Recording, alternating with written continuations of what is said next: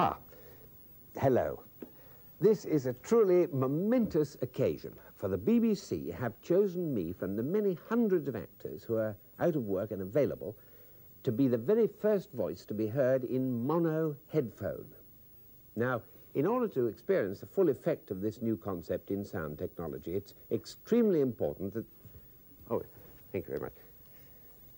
That the special mono headphone is worn the correct way on the head. Now, the reason for this is that the sound being transmitted through your mono headphone has been specially treated by the BBC's new Babel fish modulator. This sound, which has been scrambled, intensified, cross-patched, dolbied, scrambled, unscrambled, scrambled again, and bounced off a very large piece of toast, relies on the open ambience of the opposite ear to counterbalance the astrometric pressure on the recipient eardrum. Now, you can just hold this mono headphone with one hand against one ear, with your elbow on the table. Then you can, this doesn't, of course, leave both hands free to applaud. Now, can I have your head? Is it now? Yes. Excuse me. Don't put it on the other ear. Keep it well off the other ear. So you can now applaud, can't you, if you wanted to. Try it. Thank you, that's enough. Now, next card, I think, don't you? Yes. Now, assuming you've got the hang of the thing, let me tell you a little about... That'll do, thank you. Goodbye. You're about to hear. Let me tell you a little about the program you're about to hear. You see, as many of you will have already realized, perhaps the main reason for the gigantic success of Hitchhiker's Guide to the Galaxy on BBC Radio was the choice of actor to play the narrator. The BBC, quite naturally, wanted the very best, an actor who would bring to the part stature and respect. And I can tell you, I was absolutely thrilled when they came to me and said he wasn't available and would I like to play the part. Well, anyway, the radio show was an enormous success, and they made an LP of it. The BBC didn't. They, for some reason, chose not to. But this was a great success, and so was the paperback. In fact, it was top of the bestseller list for ages. And Douglas Adams went round all the W.H. Smiths all over the country signing copies of it. And in fact, they've got to the interesting situation now where he signed so many that an unsigned copy by Douglas Adams is worth more than one he signed. He won't thank me for that. Never mind. Now, letters to the Radio Times. Now, here's a letter we had. It was entitled, Hitchhiker, No Pictures, Please. Many congratulations to Douglas Adams and Company for the Hitchhiker's Guide to the Galaxy. Due to the effective advertising of the second series, I suspect that the small but devoted following who first stumbled on Arthur Dent and his problems in the spring of 1978 has been joined by most of the population of Great Britain. This is good. However, I have a nagging fear that the BBC may think of cashing in on the radio success by transferring the series to television. Please remember Douglas Adams' comment, Radio Times, 19th to 25th of January, on the advantages of radio as a medium. Leave us with the pictures in our imagination, please. Now, here's another.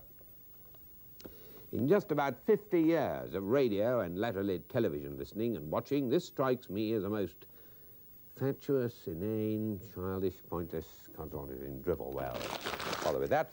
Now, they are, you'll be pleased to hear, they are doing a series on television, and you might well be wondering if they would invite me to recreate my role as narrator on television, and they did. And I realize now how important my contribution to the series is. Naturally, I held out for better terms than I had for the radio series. I mean, a man can't live forever on free tickets for any questions and my word. Although, to be fair, last night they sent me a whole book of tickets for the proms. Anyway, they weren't going to get me on television for What's on Wogan, that's for sure. Now, in the end, we came to quite good terms, really. I say quite goodish terms, really, on the whole.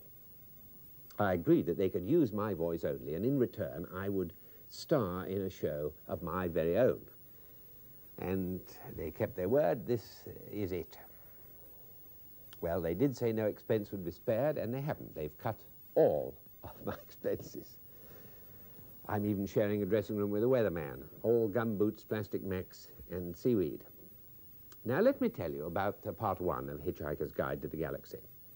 Arthur Dent is played by Simon Jones, Ford Prefect by David Dixon, Mr. Prosser, Joe Melia, Vogon Captain Martin Benson. We've got a picture of him, Vogon Captain. Rather nice, that, isn't it? And this is a picture of someone else. Got it? Oh, there. And we've got some pictures of the sets, which I don't know whether this is the right way up. I hope it is. And here's another one. It looks very similar, but I can't see it too well from here. Anyway, all very promising. The sets cost a fortune, it says. Ah, excuse me a moment. Hello? No. No, it isn't the saloon bar of the 1 ton. What? BBC studio? Well, yes, I'm recording at the moment. Oh, that's very nice of you. Well, I do get recognized occasionally, of course, yes, but how very nice. Well, I'm so pleased. No, I didn't get the part because I'm Simon Jones's father. Cheek. Excuse me. Now, here are some bills. We've got 1 or 2 bills. I don't know whether they've been settled. This is to impress you with the cost of this production. Arthur Dent's dressing gown, 30. Ford Prefect's blazer, 70. Mr. Prosser's raincoat, 55. Workman's overalls, 40. That's £1.95 on the Oxfam shop alone. And here we've got another. 75 days times 5, that's £322, 46 pence. BBC Catering, supplying cups of tea to the production office. Now, special note here about the computer animations. Confidentially, there wasn't really a computer available that could actually provide the standard of animation required, so Pierce Studios of Hanwell were contracted to provide this complex work. They worked day and night all of last Wednesday. By the way, Zaphod Beeblebrox isn't in this particular episode, but you were pleased to hear that a 2-headed actor has been found. However, I'm reliably told he's in 2 minds about doing it. 2 minds. Now, I do hope you enjoy this mono headphone presentation of Hitchhiker's Guide to the Galaxy. The Hitchhiker's Guide to the Galaxy. Would you ask the weatherman if he's got the keys to the dressing room? Gone home.